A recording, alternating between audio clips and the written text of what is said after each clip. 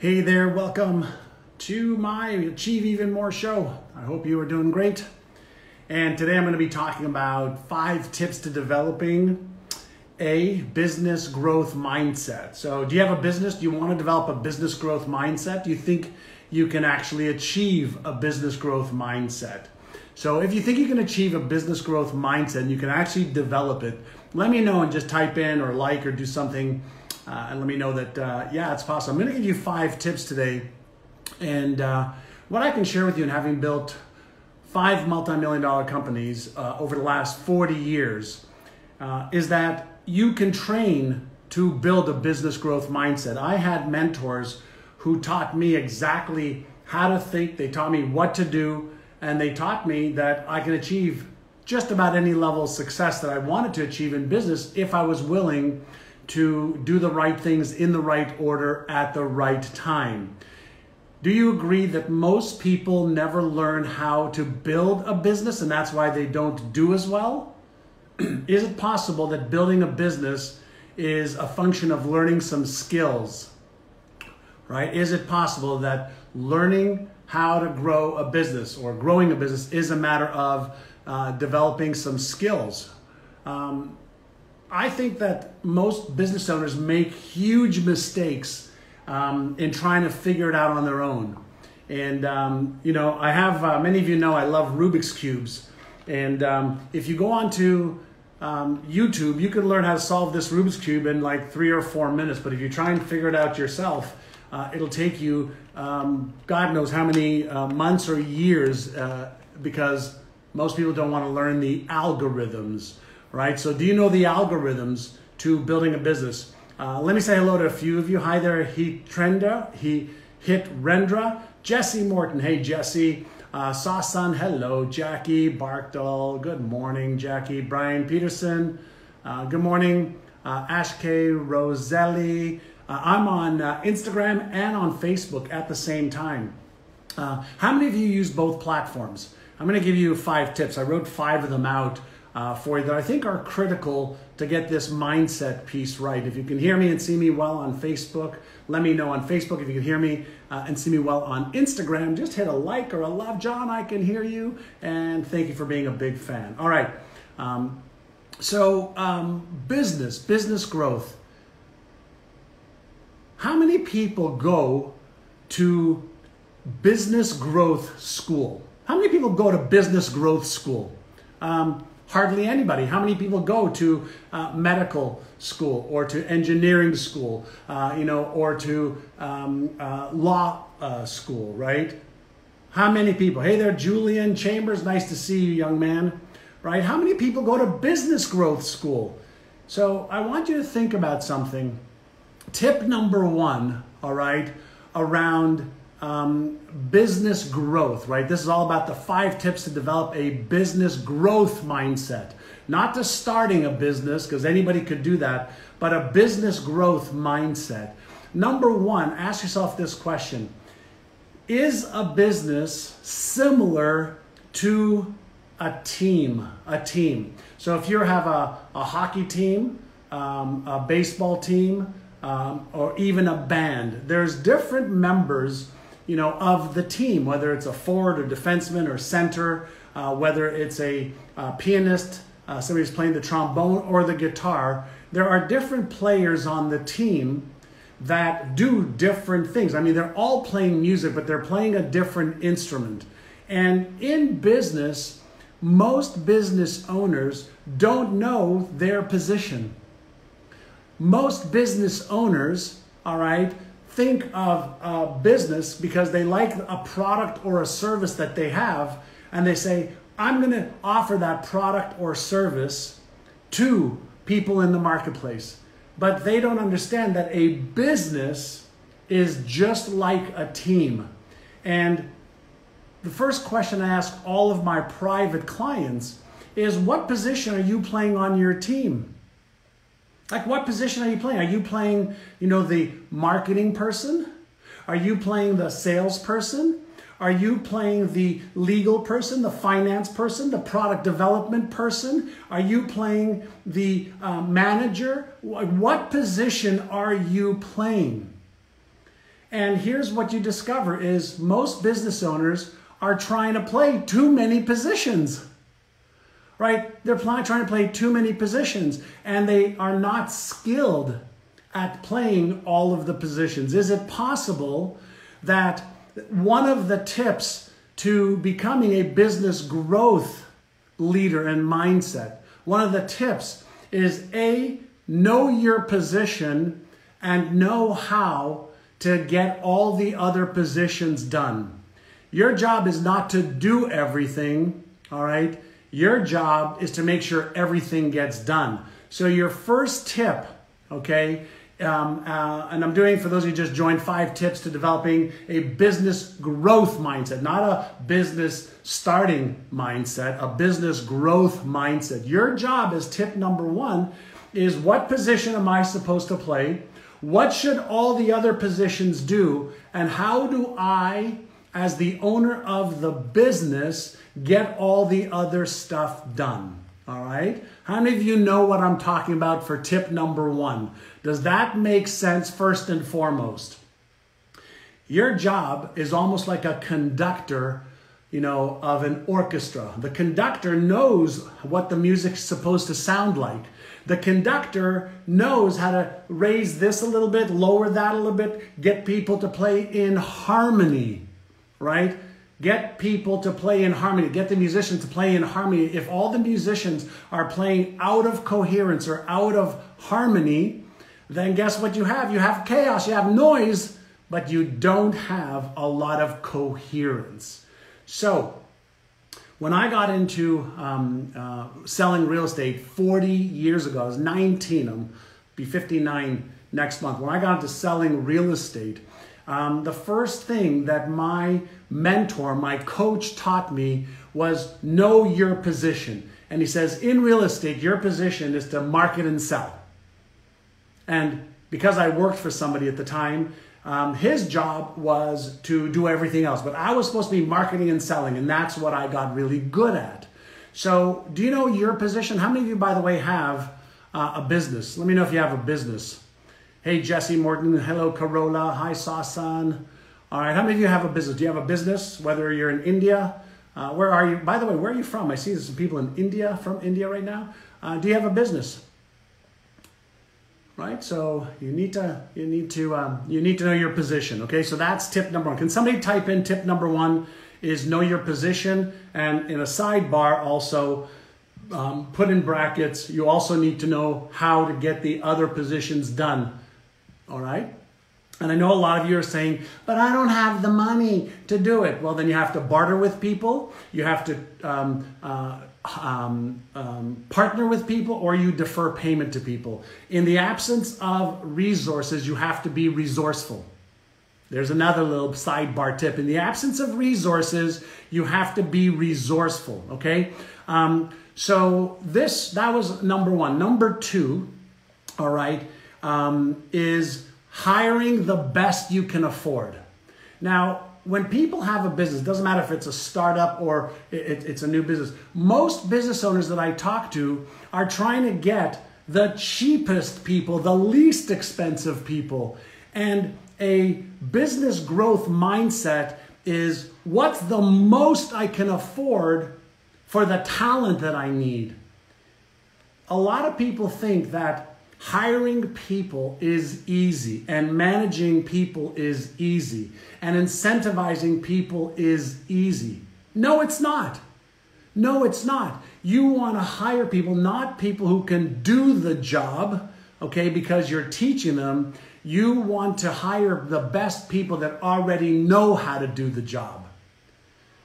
When you hire people who already know how to do the job, you're going to save yourself 1 to 3 years of a learning curve for somebody to do a job properly. 1 to 3 years. It takes a senior person 100 days to get up to speed in a company. In a smaller company, all right, you want to be focusing on, this is tip number 2, what is the most I can afford to pay the right people? What's the most I can afford instead of what's the least I can pay the right people?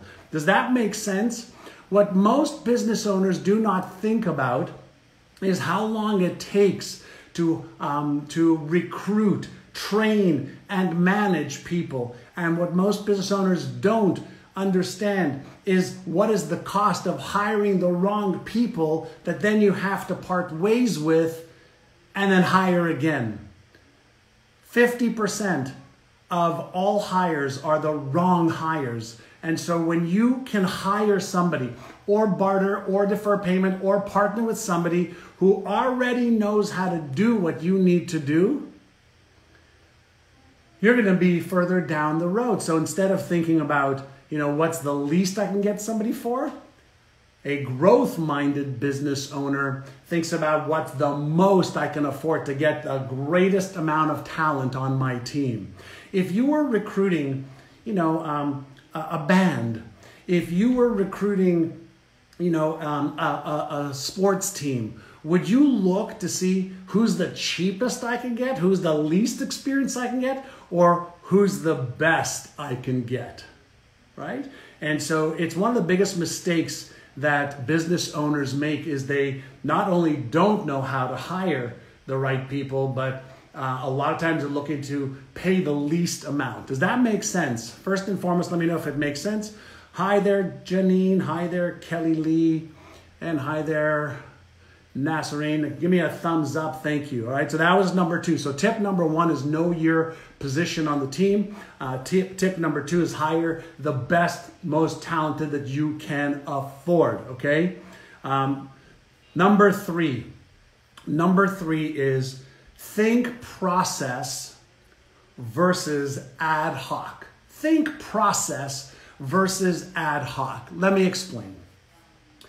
Why do people buy franchises? Why do people spend $25,000, $50,000, $100,000, $500,000 for a franchise? Why? Are they buying it because of the brand only? Well, the brand is worth something, okay? A brand is worth something, but if you think about any business, whether it's changing tires, changing oil, a restaurant business, a printing company, there are so many moving pieces, right? Sales, marketing, management, finance, legal, product development, customer service, technology, online, offline. There's hundreds of moving pieces, okay, in a company. Even if you're a small company, a 1-person or 2-person or 3-person or 10-person shop.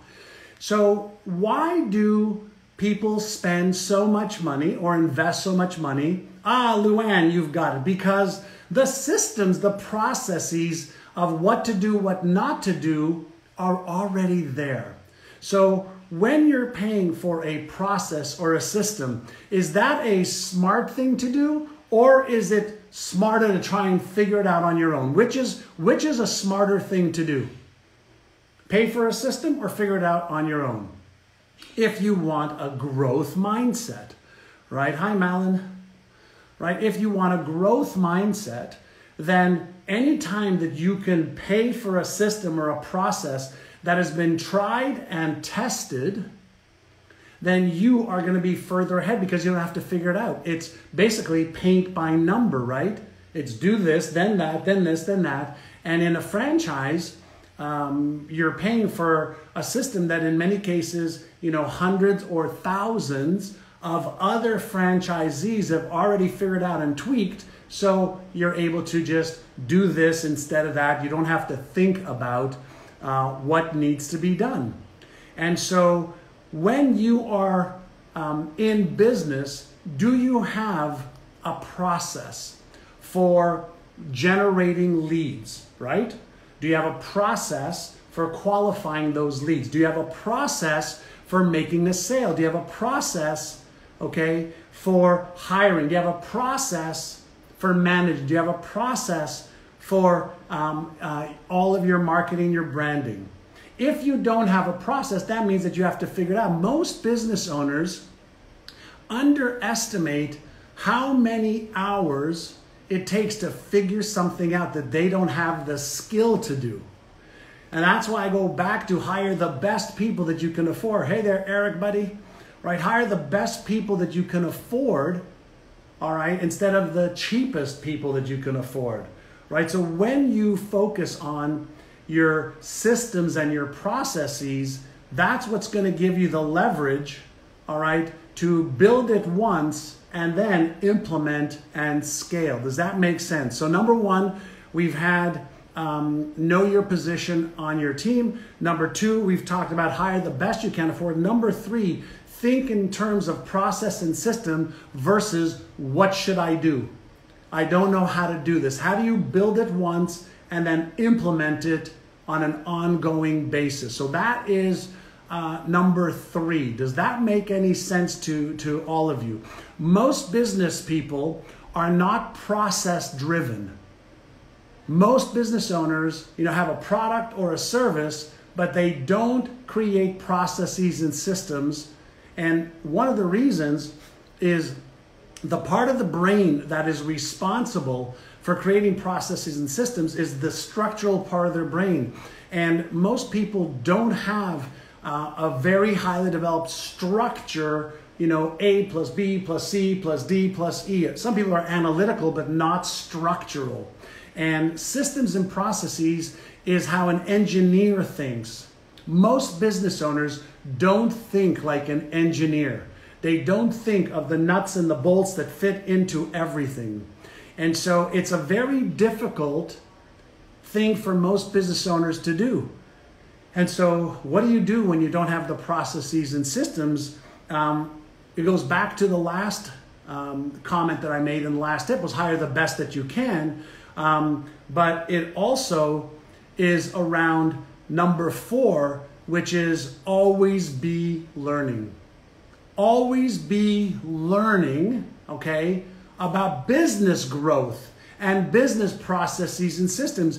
If you have a business, right, then your job as the CEO of me.com or of, your particular business is it's your job to know the positions. It's not your job to do all the positions, but it's your job to know all the positions. How many of you are always learning? Like, how are you learning about your business, about sales and about marketing and about management and finance and hiring and incentivizing your team?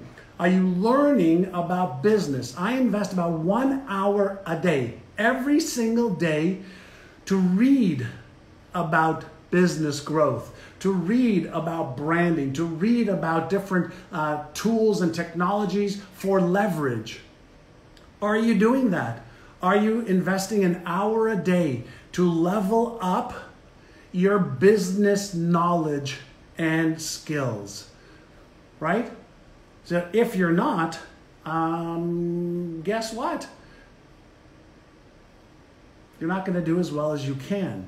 All right. So does anybody have all 4 of the tips so far? I've got one more, and this is a biggie, and it also ties right into number 2. Right. So you're always learning, Luann. Are you always learning about your business growth? I'm not talking about learning about health. Oops, let me see. I'm talking about, are you always learning about business growth, right? 1 hour a day.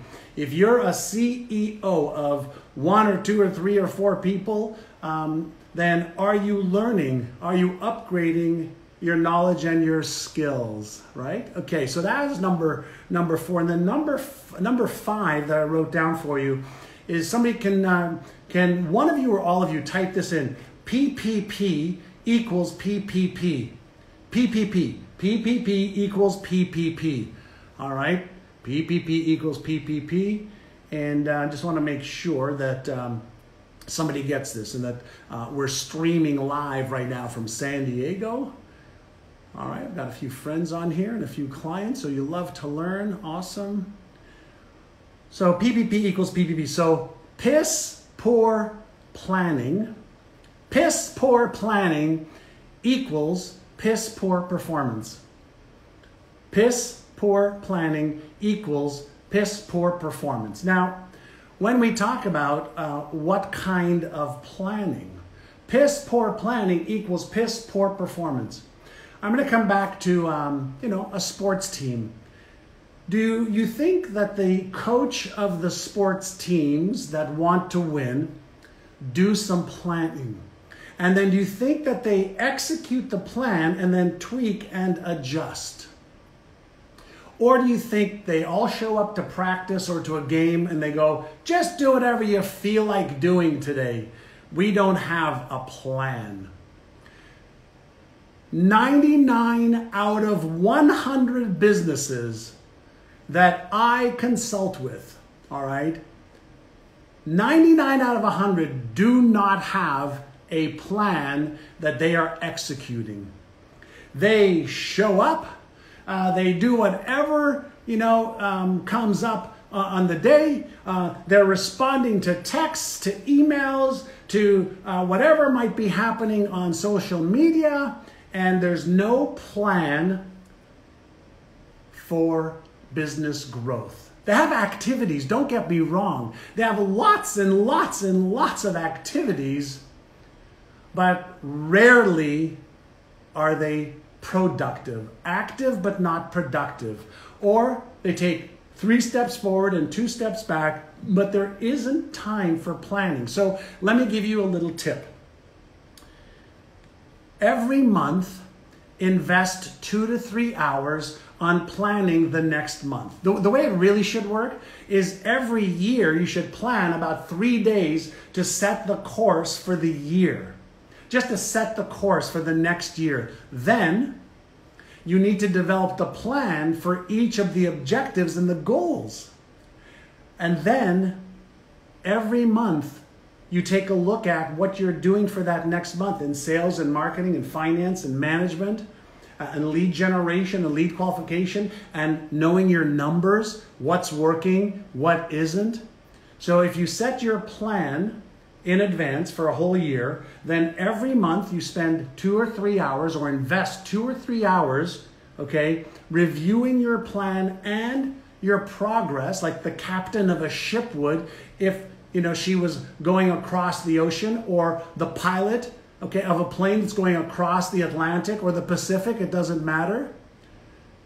They're always checking against a plan. So piss poor planning leads to piss poor performance, because then you are reacting instead of using your plan to guide what you should be doing. And so those are 5 of the tips that are, consistently coming up when I work with business owners. Many of you already know this because you're in some of my programs, but on Thursday night this week, I'm doing a live training. It'll be about 75 minutes to an hour and a half on the 3 keys to building a 6 or 7 figure a year business. I don't know if you signed up for it already, but I'll ask my team to put up a link for you. It's free. And I'm going to be doing about a 75-minute presentation on the 3 keys to building a 6 or 7 year figure a year business. How many of you want to build at least $100,000 a year business? Let me know. Or if you want to build $1 million business, let me know. All right. My team will put up a link on Instagram, but also on Facebook. And that's the wrong link. Just so you know, Alan, okay? I shared that with Travis the other day. But anyway, if you, let me see, we got Donato Millions. Good. How many of you want to build at least a 6-figure year, $100,000 a year business? Hey, Ben, nice to have you on. Right? How many of you want to build $1 million a year business? If you don't have a business, then the event that I'm going to do Thursday night for free is not for you. Monique, a lot of people do not. A lot of people want to, but a lot of people are not committed to. So do we want to go through the five tips? So tip number 1 was you've got to know your position. Tip number 2 was hire the best you can afford, not the cheapest. Tip number 3 was think process and systems versus ad hoc. Tip number 4 is always be learning. 1 hour a day of business growth. By the way, 1 hour a day focusing on your business equals 9 40-hour weeks. 9 40-hour weeks. If you just invested 1 hour a day, that's over 2 months of focus on your business. 1 hour a day. How good would you get if you invested 1 hour a day in your business growth, right? And then number 5 was PPP equals PPP. So piss poor planning equals piss poor performance. And so if you don't invest any time planning and executing a plan, I can guarantee you your performance is going to be subpar. All right? All right. So Drew, my hourly fees are $5,000. So you can fly here, and but it's $5,000 to work with me for an hour, $35,000 for 8 hours. That's the drill for today. All right, so if you want some more advanced training than 5 tips, sign up for the free event on Thursday, and I'll show you the 3 keys to growing a 6 or 7 figure a year business, and then we'll go from there. Was this worth your time? If it was, do me a favor and share it. And let me also know, what else would you like me to be teaching on these Achieve Even More sessions, right? What would you like me to be teaching? Give me a couple of topics that you would like me to cover, all right? All right, and so it will be on Instagram. Look in my bio and the links will be there. All right, and on Facebook, the link is right in the chat and it should be pinned. So what would you like me to share, to teach you? The inner game stuff, the outer game stuff. It's inner game plus outer game equals predictable success. All right, so let me see, building teams. Hi, Janine, teaching you about marketing. So sign up for Thursday night. All right, what would you like to know? So is there any topic that you want me to cover? All right, the inner game stuff, how to deal with nasty people in your business, self-confidence, emotional intelligence. Great. All right, driven mindset, Kelly Lee. Hi, Sandy. You're always in the game. Dealing with losses and setbacks, leadership, marketing, reaching out, team building, love it. Basic business marketing. How many of you don't have a business? Right? How many of you do not have a business? Just curious. Daily planning, Brian. Awesome. How many of you do not have a business that are watching right now? And you probably learned something about business, right? Business can be the royal road to financial freedom. Business can be the royal road to financial freedom. How do you attract money and confidence?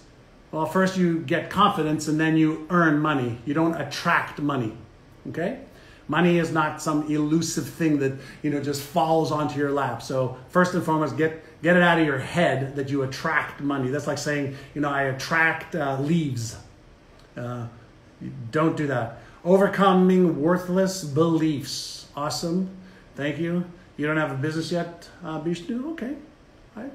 So you don't have a business, Fabienne. Actually, we have 2 people on Instagram and on Facebook at the same time going, I don't have a business yet. Right at the same time. Come back from failure. Just remember, setbacks are made for comebacks. Good. I got a lot of good stuff here. Balance of life and money, Fabienne. Awesome. Milika, no real business. Libya, new business, less than a year. Okay. Awesome. Come back from failure. Great. Okay, we got a lot of good stuff here for business owners. Sometimes I do stuff for business owners, other times I don't. About 65% of my audience has a business and 35% doesn't, so that's great. So Denver, how to survive your business in this pandemic, financial education. Awesome. Awesome, awesome, awesome. All right. Got lots of great stuff for you. Hopefully you enjoyed this. If you did, share it. And if you didn't, so sorry. Have a great day, everyone. I appreciate you. All right. This is the Achieve Even More. I do this every Tuesday when I'm in town and not traveling, which is almost every Tuesday now, since we're all part of this really new. Have a great day. All right. Bye-bye. Turn the end off.